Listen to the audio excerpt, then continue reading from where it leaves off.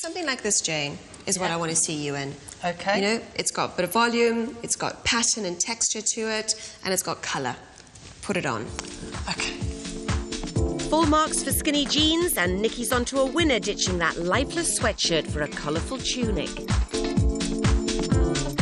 They're all over the catwalk this summer, but this season tunics have glammed up, and top style director Paula Reed's loving the razzle-dazzle. A trend that's really gathering steam for spring-summer is sparkle. We've had it around for a while in various different kind of forms, but this is more like simple tunics with a whole panel of really brightly coloured beads. Often they're kind of square cut, like the kind of sapphire cut diamond. There's like massive panels, and it just sparkles like mad. It's really dynamic, and that's something that I think the high street are going to latch on to really big time.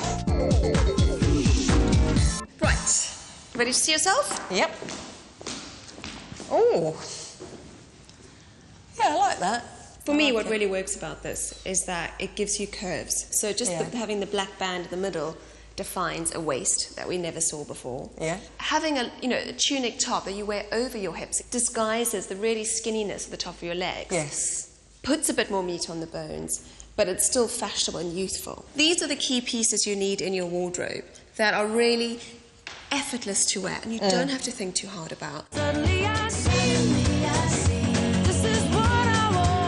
A tunic top's a perfect layer for adding shape. Tall, slim Jane's already looking younger and curvy in this colourful print style. And ladies, flats don't have to mean granny shoes, you know. Shiny patent with a cute bow keeps things practical but fun and young. Holding yourself differently, you've got that sparkle back in your smile. You know, just changing the top. Are you feeling confident of things to come? I'm getting there, yes. I'm definitely on the way, I think.